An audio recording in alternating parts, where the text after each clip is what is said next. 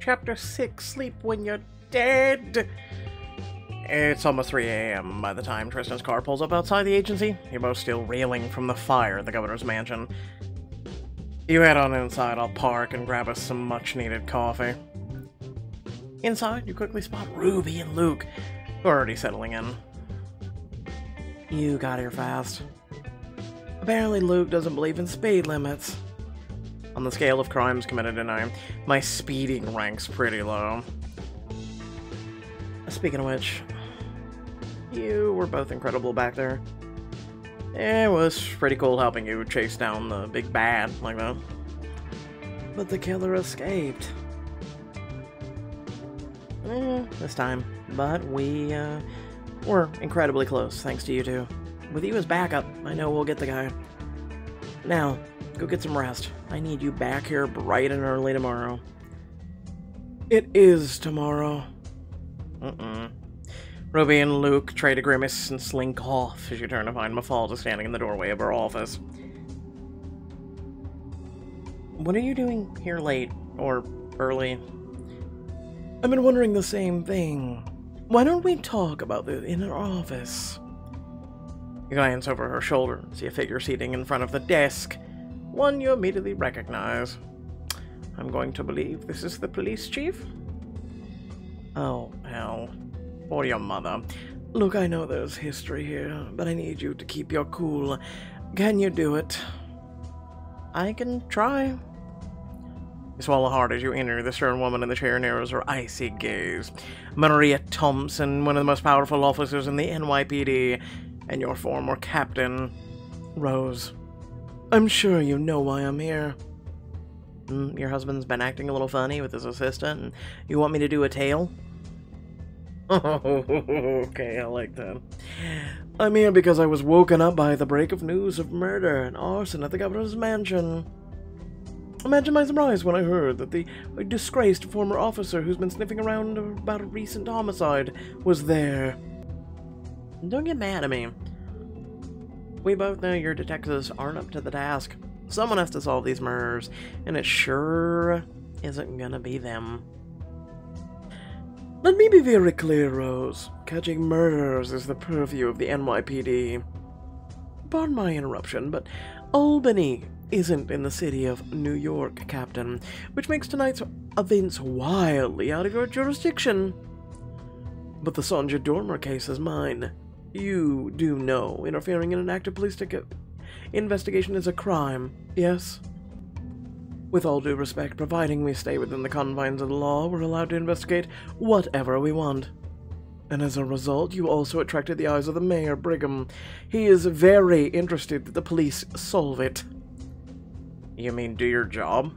I'm sure he is, considering he was having an affair with the second victim. I saw them myself.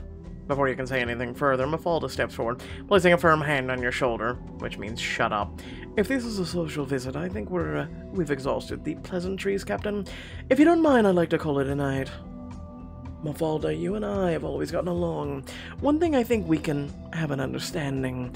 But I won't allow Rose to interfere with an active investigation. Drop the case, leave Mayor Brigham and the other guests alone.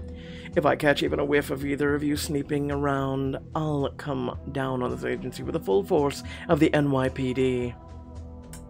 Which, that's... I can think of a few words for that. Intimidation, bullshit. We're within the legal confines of whatever we're doing. Without waiting for a response, Captain Thompson storms out, slamming the door behind her. Mafalda rubs her temples, clearly exhausted. Thank you for standing up for me. Don't even start. Tonight was supposed to be a simple fact-finding excursion. What the hell happened in Albany? You sigh and recap the events of the gala. The killer was long gone by the time the smoke had cleared. The governor's mansion was clearly, or nearly destroyed, and all we have to show for it is a second victim and an NYPD captain breathing down our necks. Mafalda... We also have a new lead, and a murder weapon. I know this didn't go the way we planned, but that's not nothing. No, you're right. Mafalda lets out a long sigh, then settles into her office chair and runs her hand through her hair. I'm not angry at you, not really. This is gonna be a lot harder now that Thompson's involved. But I can tell she's hiding something, which she'd only do if it involves someone's very powerful. Someone she's trying to protect. You think she's covering up for the killer? I don't know if I'd go that far, but I know she cares more about playing politics than getting the monster off the streets. Listen closely. From now on, you proceed with the utmost discretion. We have to keep our noses clean. I don't want you so much as looking at the VIP unless you're certain they're guilty. Do you understand? Mafalda, you can count on me. Besides, the gala gave me a few other angles I can work. Good. In that case, I'm going home to get some sleep before the media storm hits. I suggest you do the same. You follow Mafalda out and spot Tristan standing on the front steps watching you thoughtfully. He waits until your boss is gone and then strolls over. Luke called me up on his way out and warned me against interrupting. I take it we've drawn the eye of the NYPD. Burning down the governor's mansion has a way of doing that. They must know that we didn't burn it down. They do, but us being out there at all was excuse enough for Captain Thompson. Christian turns away, unusually angry and curses in Jacobian under his breath. Hey, what's wrong? That's a cursing I wouldn't mind hearing. He takes a deep breath and faces you, eyes sparkling softly in the street line. I was scared back there in the fire. It's something I haven't felt in a very long time. That's normal. Everybody thinks they're a badass until things get sketchy. You don't understand. I wasn't scared for myself. I was scared for you. Tristan, caring about people is a good thing. It doesn't feel good. This is true. Reach out gently, touching his shoulder, especially when you can't do enough. I'm glad you were there. If I'd been on my own, I don't know if I would have made it. I guess so.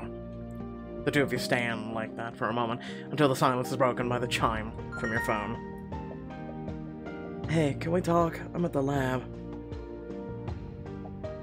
Assuming you're as wired as I am.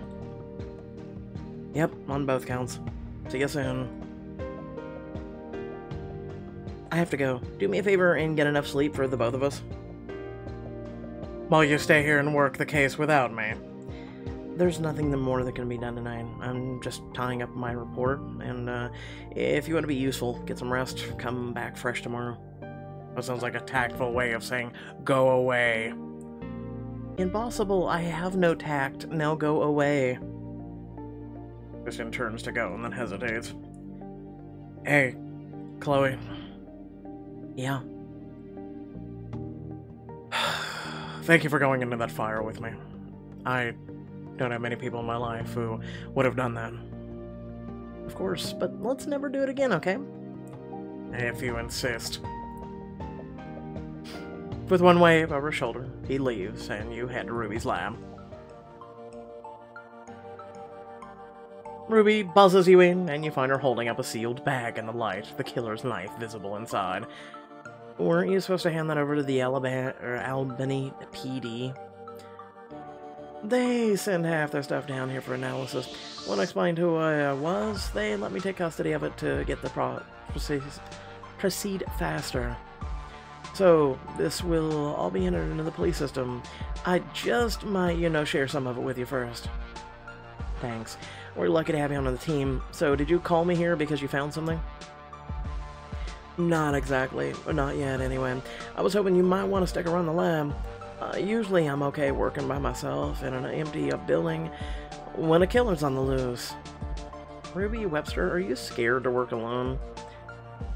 Scared? No, more shaken. But I could really use company tonight. Maybe you could type your report while I process the knife. It's a win-win for everybody. It could be like, I don't know, like a college cram session, except for scraping blood off a knife in a forensics lab. A diamond choice. Collect Ruby's dossier. Alright, you convinced me. I'll stay. Oh, yeah! This is gonna be so much fun! You and I have a very different definition of fun. If your version of fun does include blood culture samples, what are you even doing? Just tell me how I can help with the knife. First, wash your hands, grab a pair of gloves. You can box up some swabs as I hand them to you, so I don't have to keep re-sanitizing. You scrub up while Ruby tears the seal off the bag and carefully places the knife on the table. Her eyes narrow as she scrutinizes it. Let me see what stories you have to tell. I just wish we had a body to go with it. Me too, but on the bright side, those photos you took should be a big help. Thank goodness. Went through enough to get them, after all. You and Ruby work mechanically, taking swabs and boxing them up as you chat. You're not a half-bad lab assistant, Chloe. If you ever decide on a different career from a private investigator. Thanks, but I know my limits. You're way too impressive for me to ever throw my hat in your ring. That's how I felt listening to you at the gala. I don't feel very impressive tonight. Shush, no beating yourself up. Good vibes only in this room. You're literally taking a sample from a bloody murder weapon. Exactly. Managing the mood is very important in this field. I take it you do this often. I usually work nights. It's quiet, peaceful down here. No one to bother me, no one to judge. How exactly many hours do you work in a week? I only did 80 or so last week. 85? 85 hours. How do you find time for sleep? Oh, we don't. We literally don't. I streamed 70 hours of Dying Light 2, right? I edited a bunch of videos. I voice acted a bunch of shit for choices, right? And then I, like, did a bunch of shit. I take care of 2 brothers. Literally, what is sleep? Seriously, it's coffee. That's what it is. I have a futon in my office when it gets too late. Ruby, I think you need a lab assistant. Absolutely not. Some busybody getting in my way, making a mess, and needing emotional support. I think you're describing a toddler. Toddler lab assistant. Same idea. I work alone. It's not the alone part I'm worried about. It's the 80-hour weeks. That's fair. I'll take it under advisement. Ruby grins, boxing up another sample. So hey, how about you and Tristan charging into a burning building together? Yeah, that was one for the scrapbook. Can't say that's how I envisioned my evening going. You two are amazing together. Blech. Really? That's what you have to say about him, blech? You're about to say something snappy in reply when Ruby's phone begins to ring. She quickly runs over to answer it. Dr. Todd. Thank you so much for getting back to me so late. I can't tell you how much I appreciate it. Happy to assist where I can. I'm standing here with your victim's remains at the Albany PD Crime Lab. I hope you have some good news for us. I wish I had more. The fire damage is extensive. However, it could have been worse. I'm told a bookshelf fell near the body, protecting it from the fire, just long enough. I'll ship what's left your way in a few days, but I don't think you'll get much more. Ruby heads to the computer, talking while she opens an email. I'm about to look over the photos of the victim taken before the fire. Could I ask you a cursory question or two, just to compare notes? Shoot. How would you describe the nature of the cuts? From what's left of the body, it looks like a typical thoracic V-cut, almost professional but sloppy. Ruby squints as she zooms in on one of the pictures you took. That's consistent with the pictures we have of the body. And with what you told me about Sanja's wounds. Any chances you're able to identify an injection spot just above the heart? There's way too much damage to know that, but preliminary blood work does show the presence of some kind of drug in the system. We're processing it now. Should have more answers tomorrow morning. You and Ruby trade looks, lowering your voices slightly. How much you want to bet it's the novel glitterol? The killer must have drugged Bethany like she did Sanja. That's why Tristan and I barely heard anything. As Ruby flicks through the photos, one catches your eye. Wait, stop. Look at that. She zooms in on Bethany's side. There's a black splotch half hidden under Bethany's bloody shirt. Ruby's eyes light up. Dr. Dodd, one last question, and then I'll let you go. Do you see anything on the left hip? Yes. There's some discoloration on the skin here, unrelated to the burns. Could be a birthmark? How about a tattoo? A circle with 3 arrows?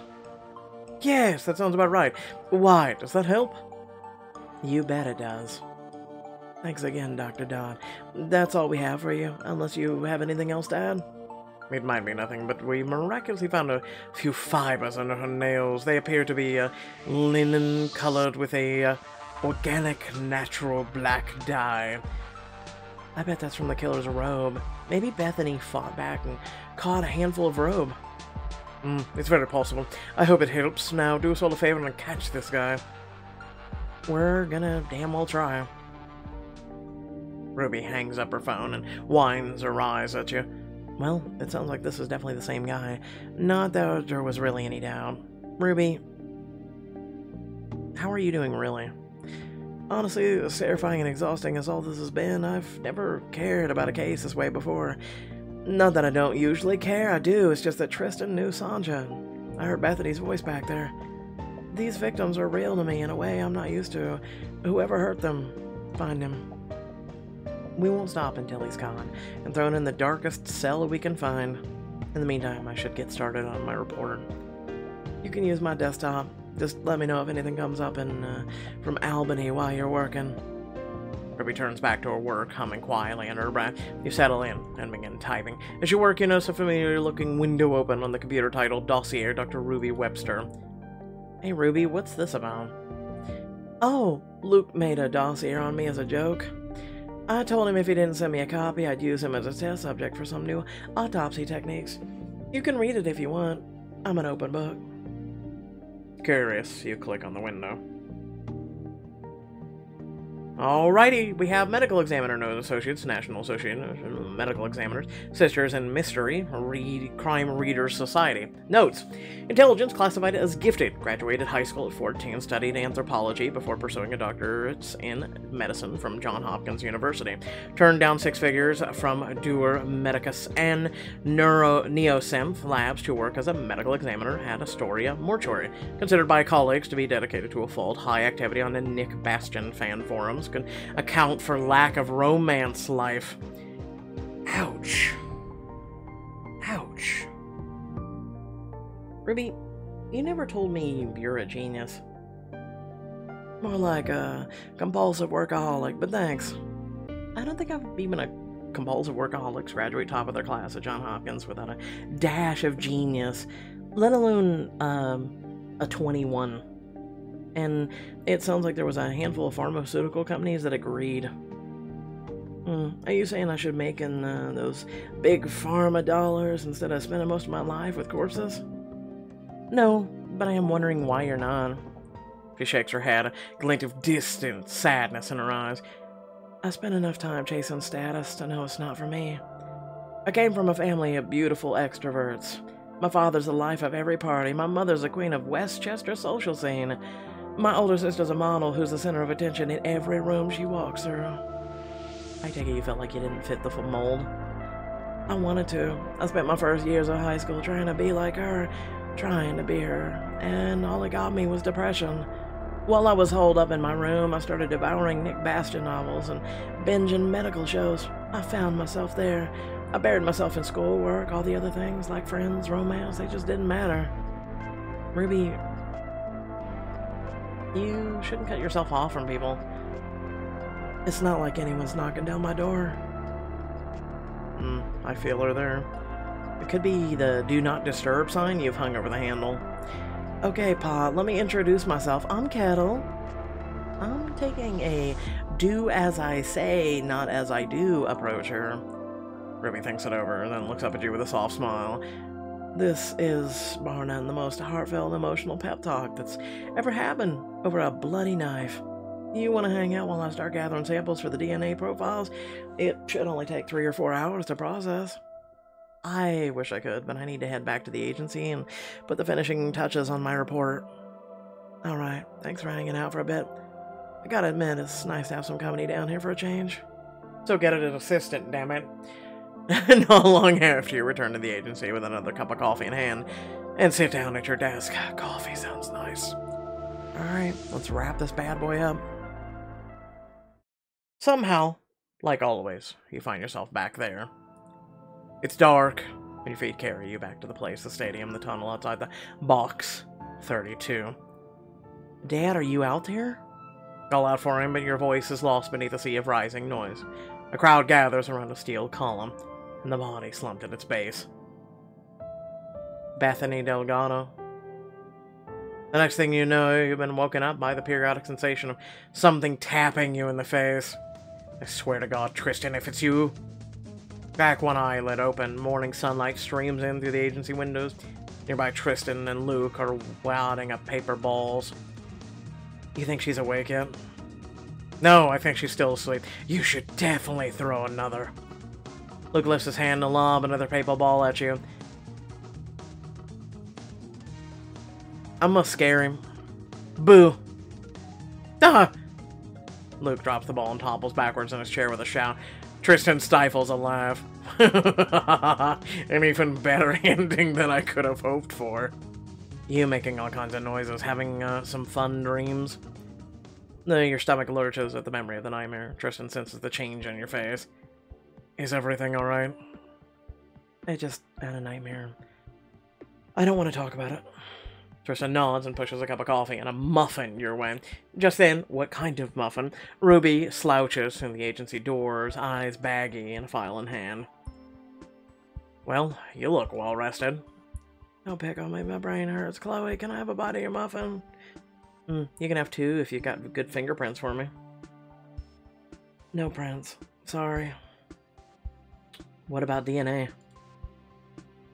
I got a full profile of blood, which I assume is the victim's. I also have a trace sample from the second individual, but it's trash. I like trash. Tell me about the trash. Degraded touch sample. I suspect it's the killer's, but I can't be sure. If so, it's the most likely skin oil from the outside of his gloves.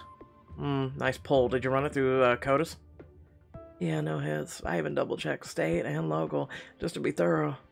Can someone translate that for the prints in the room? The killer's DNA isn't in the system. Means he has no priors, or at least he hasn't been arrested. He's never taken a cheek swab. If you get a sample from your suspect, I can tell you if you have the right guy.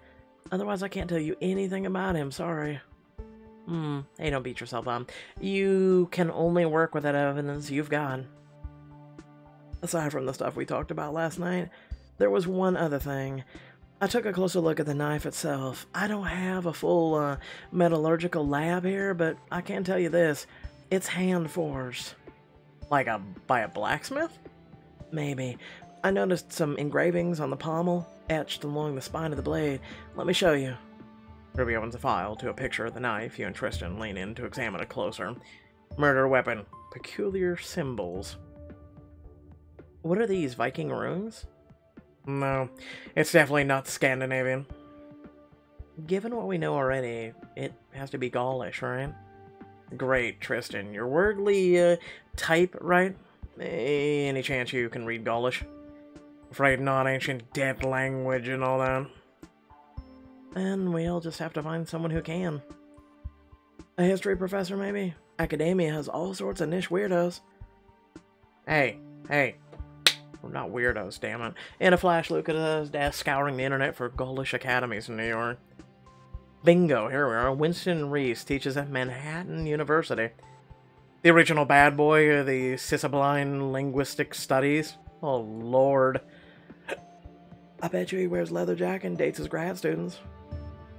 Tristan, you and I will go talk to this guy. Ruby, go home, get some sleep. Luke, see if you can find where the murder weapon was made. Sure. There can't be that many old-timey blacksmiths in New York who do weird Gaulish daggers. No offense, Chloe, but you look like you woke up in last night's singed formal wear. If we're going to a college field trip, perhaps you should look the part. Not a bad idea. I have a spare change of clothes on my desk. But you could raid the agency's disguise closet. Disguise closet, you say? This I have to see. We have a disguise closet. With a heavy sigh, you lead Tristan into a back room with a makeup counter and several large wardrobes stuffed with clothing. Mafalda bought the space from a modeling agency. We don't go undercover too often, but this place comes in handy when we do. Yeah, but don't worry, I'm sure we're gonna pay diamonds. You lean against the arm of the couch as Tristan peruses the selection. Finally turns to you with a smile, holding out an ensemble with a plaid jacket. This should help us get the professor talking. If seeing you doesn't leave him speechless.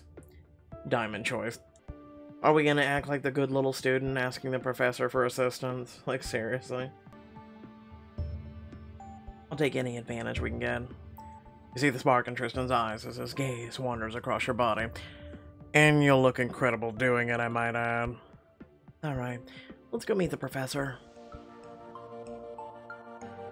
Sometime later, you and Tristan arrive at the university campus. Ivy-covered buildings ring a cheery courtyard, and you scan a nearby map display.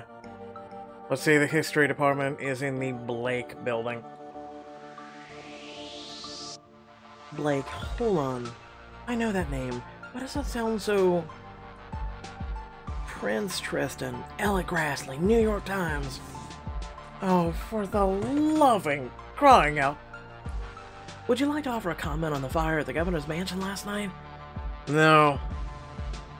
Mark Rose, Big Apple today. Can you comment on your daring rescue of a beloved best-selling author? The clip is incredible. Still no comment. And who's this impeccably dressed friend of yours? A new American lover, perhaps? I'm... Her Eminence Anastasia. My apologies, Your Eminence. I didn't recognize you. I took your date at the gala went well. You smile coyly at the reporter, looping your arm through Tristan's and pulling him close. Let's just say more than a building was set ablaze last night. Oh, New York has a very own royal romance blossoming. This is going to explode on social media. Wonderful. Happy to be of service. Now, please excuse us. Two of you push past the reporter and head inside. God, I can't believe they have people following me. They haven't done that in years. Something tells me it's only going to get worse as the case ramps up. Remind me to buy a pair of big sunglasses and a baseball cap, then. The two of you enter the classroom of Professor Reese, a tweedy British professor who's just wrapping up his lecture. Next class, we'll talk about how the Gallic sack of Rome in 390 would go on a fueled century of imperial expansion justified as self-defense. It's a bit of Roman propaganda, I think. We can all agree. It's rather ghouling. Chorus of chuckles and groans in the lecture as the students pack up and leave. Tristan lowers his voice to him. Let me take the lead on this start. We need to do it. Ingravitate ourselves. Not everyone finds your indelicate demeanor as endearing as I do. What's that supposed to... Before you can finish, Tristan starts towards the front of the room and you hurry to follow. Professor Winston Reese? I looked you over from head to toe, noticing your outfit. If you need an extension on your assignment, my syllabus clearly says... No. Nothing like that. I was doing some research and know you're an expert on the topic. We're sure you have a busy schedule and don't want to take up too much of your time. Nonsense. I'm always happy to aid my students in the pursuit of knowledge. How can I help you?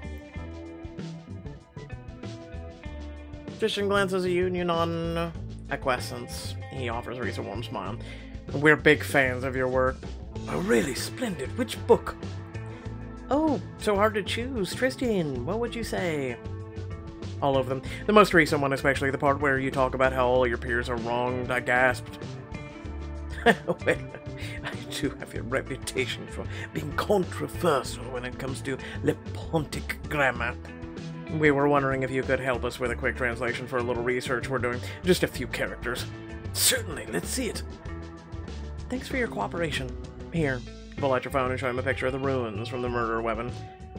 Oh, I see you've got two fellow fans of human sacrifice. Excuse me? The ruins, of course. Atom Digonunion. It translates to border of gods and men. What's this from? An altar? A ritual knife? A knife? But how did you know that? It's a favorite of the Macaronian hunting call. They inscribed it on all their sacrificial tools. It's kind of a druidic invocation. But how did you come across this? Please, I must know. It's from a private collection in Albany. Damn, I was hoping it was an original, but if you found it in Albany, it's probably revivalist junk. Revivalist? The Hand of Mahara, one of those old New York spiritualist groups started in the 30s, appropriating iconography from the original tribe. Terribly annoying, honestly. A bunch of pretenders wouldn't know the first thing about flaying a man. You say they appropriated iconograph. Was it anything like this?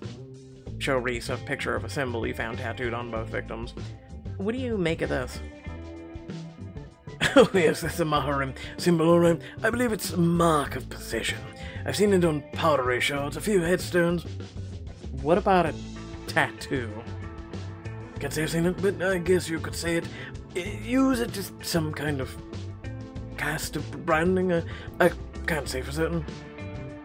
What else can you tell us about this tribe? The abridged version, please. Well, they're an older tribe from the eastern part of the Gallia Celtica. Entered Germany, a bit unpopular with the neighbors. Unpopular how, exactly? Oh, they practiced ritual cannibalism, probably why they were eradicated by the other tribes. Their rediscovery was quite a fascinating story. An American oilman, Mathis Blake, was digging about in Germany, stumbled right onto one of the burial mounds. Talk about luck. Suddenly you remember something about the previous night. Tristan, do you remember that book from yesterday, and who discovered the pottery arrow at a German dig site? Blake at all. It was in the Blake Library, wasn't it? Professor, tell us. What else do you know about this Blake fellow? What don't I know? In fact, the building we're standing in was named after him. He was also the founder of the Hand of Mahara, a controversial figure in the field of study. Blake returned to New York after his discovery and made quite a name for himself, gained clout amongst the high and mighty. Sounds like this guy was a mover and a shaker. Listen, the Hand of Mahara is all superstitious hogwash. If I had a nickel for every blind avenue that little historical footnote has led me down. Given your interest in the original tribe, I'd expect you to be the first to pledge something like that. If the Hand of Mahara gave a damn about verisimilitude, I would be. The original tribes leaned towards the monotheistic. Unlike those revivalist hacks who worshiped a three-headed goddess called Mahara, a luck deity. A three-headed goddess like this? You flip an image of the artifact from the Raman Medina's house and show it to Reese. Oh, the three-headed statue. You know, the knockoff that everyone's telling us about? Oh, that's gorgeous. Goodness. Now that is an original. Yes, that's Mahara, at least the best I can tell. Triple-faced gods, goddesses were a bit of a thing back then. The Hand of Mahara, however, twisted things around, turned it into something of a laissez-faire economic theology. They believe the goddess bestowed wealth and power on a few chosen disciples, which naturally included every member. You wouldn't happen to know if this movement is still around? Goodness, no. They petered out sometime around the early 50s, I believe. Good reasons. One thing, does the name Vosagus mean anything to you? Of course, he's another Gaulish hunting god from the Vosges mountain tribes in eastern France. Any relation to the Maharanians? No. I mean, other than being nominally Gaulish, I suppose. Very odd question, frankly. What kind of work did you say this was for again? We're wondering if someone might be trying to recreate the cult's rituals today. Like a bit of experimental archaeology. Oh, cracking. Do you have their information? I'd love to be involved in that. We're actually trying to track them down ourselves. Oh, pity. Well, I can't say I know anything about it myself, but, you know, my old mentor just might. Any chances you could put us in touch with them? She's quite dead, I'm afraid. However, she wrote an unpublished thesis on Gaulish rituals and include Maharanians. Where could we find a copy? There should be one down at the archival stacks. It's a fairly private spot on campus, other than this stray student or two. Reese writes down the thesis title on a piece of paper. You take it and head out of the lecture hall with Tristan. Thanks, Professor. The two of you walk through the hallway, pausing by a sign on the stairs that reads Archives. You know, I'm sure we could find other ways to capitalize on that privacy. Or we could just find the thesis. Why not both, Chloe? We could do a bit of research together. Diamond choice. Head to the stacks with Tristan. You and Tristan head to the basement of the campus library. Rows upon rows of archive text stretch in every direction.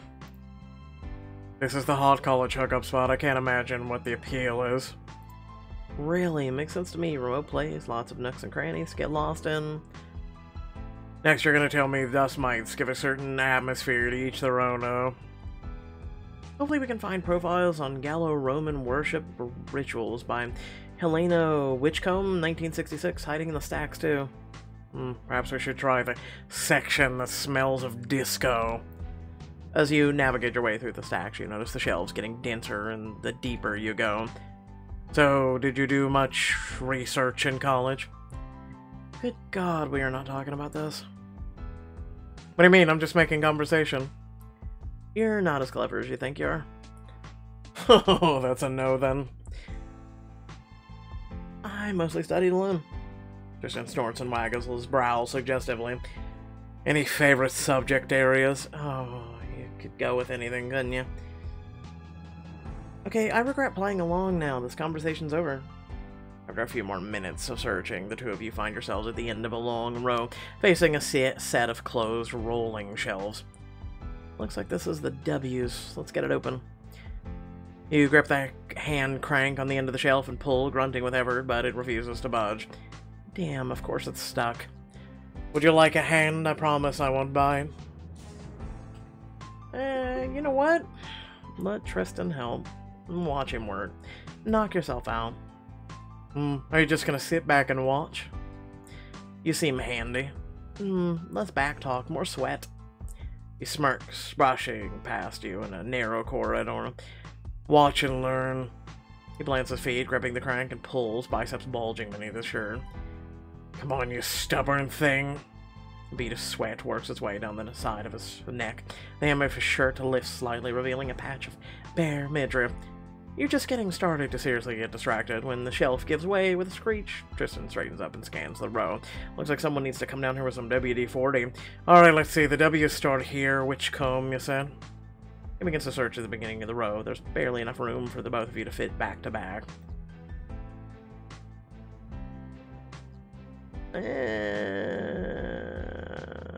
Move around, Tristan, at the far end. You brush against Tristan as you move around him to the opposite side of the aisle.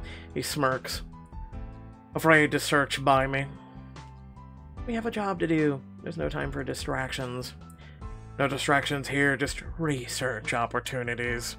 You could always see what it's like to not study alone. You roll your eyes and return rifling through the books. Tristan joins you, the two of you methodically making your way down the row. So suppose our killer is recreating some ancient ritual. What would that mean, you think? I think he's worshipping. At the mansion before he got away, he said the work is almost complete and the rituals felt almost religious. Whatever he thinks he's doing, I don't know what it's meant for anyone else's eyes. It's for him and him alone. Or between him and his god. As you pause to spot the book you're looking for on the shelf. Witchcomb's thesis found it. Tristan comes to your side as you pull Witchcomb's thesis off the shelf and begin to read. I'm gonna need a drink for this one. The Face of Fate.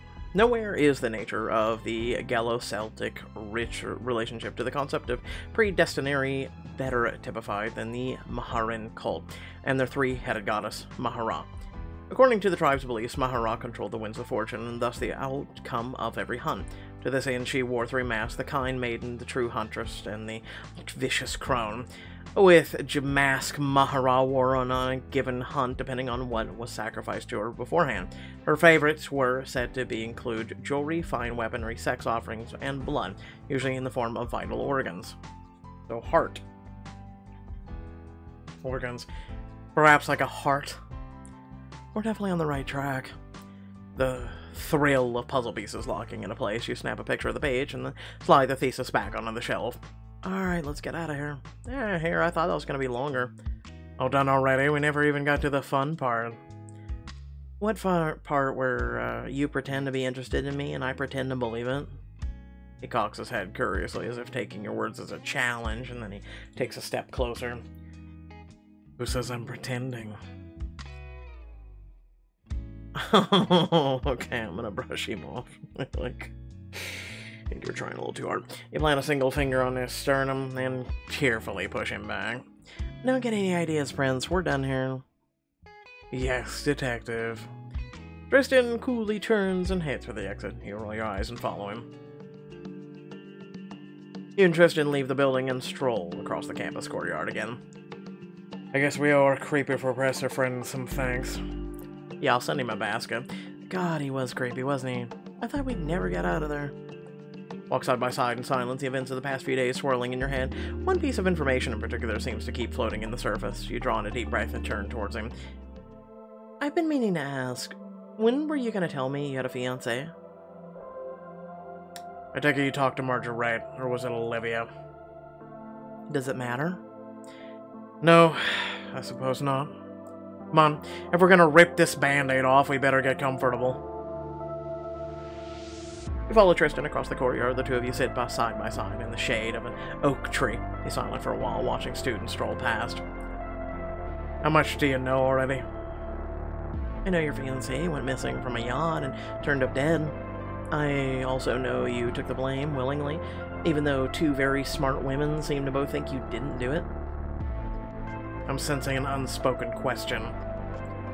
I'm not gonna ask if you killed her, if that's what you mean. Why not? It's a fair question. Somehow you don't strike me as the type, but I do want to know what happened. Gives a dry and mirthless laugh, looking skyward. We borrowed my father's ship. It was supposed to be a 2-day pleasure cruise around the islands for her birthday. His voice is level, but you notice his hands fidgeting in his lap. Let's just say it didn't go planned and leave it at that. There's a lot missing from that story. I'm sorry, this is just... It's more difficult for me to talk about than I thought. If it's all the same, could we just save the gory details for another time? Fine, if you answer one question. Why take the blame? Everyone else needed someone to unload their grief onto. I did my part. But it wasn't your fault, right? I did my part. I should have mentioned it sooner, I just wanted to put it behind me. I get it, you're not the only one with some skeletons in the closet. You find yourself thinking about the stadium, the hallway, and then you feel Tristan's warm hand slide over your upturned palm in the grass. There's a lot you and I don't understand about one another yet, Rose, but wherever you are right now, you're not alone there. Don't forget you're not alone either. You can trust me to lighten your load. Close your hand, ever so slightly, in the tiniest of hint of a squeeze. I know, and I appreciate it. More than you realize. He squeezes back and gently holds the pressure. You feel yourself waiting for him to pull you closer. Maybe he's waiting for the same thing, but then the moment passes as quickly as it came. He gives a small nod, and though deferring to your wishes, and gently moves away. Well, back to it, eh? Right. With the party guests off limit, there's not much to get back to until Luke gives us a lead on the blacksmith. You could go home, you know. No one would blame you. Reach for your phone to check how late it is, and the day it is. But as your eyes fall on the screen, you feel a sudden stab of dread. What is it? My uncle. I have 3 missed calls. Ring up your uncle's number and hit the call button. And the phone rings and rings. Don't panic, I'm sure it's nothing. That makes one of us.